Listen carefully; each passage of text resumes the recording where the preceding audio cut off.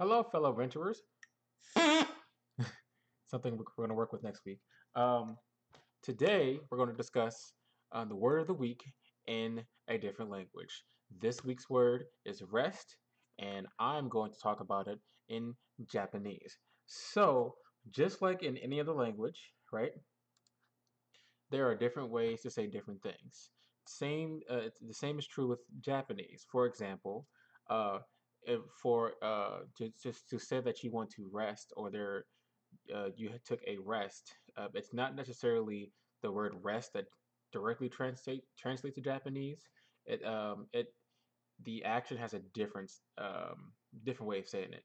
So, for example, when I looked up rest, um, I got this word right, 残り、nokori.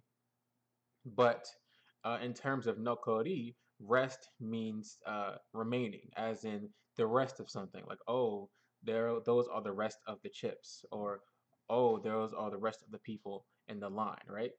So I had to really dig a little bit deeper to figure out, well, if rest in that sense means the remaining of something, what is rest in the means of taking a break, or going to sleep, or taking a nap?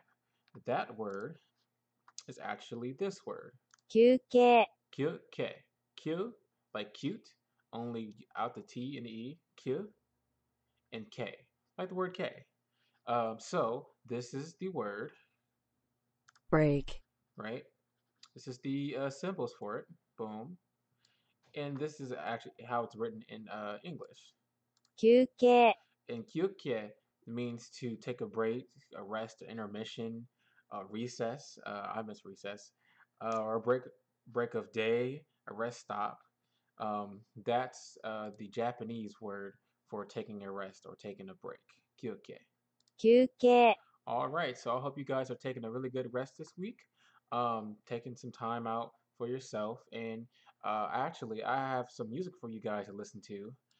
If you want to just just chill out, or you want to read a book, or just want to be by yourself, the link will be in the description below. And I hope you guys are having a great time, and I will see you next time. Bye.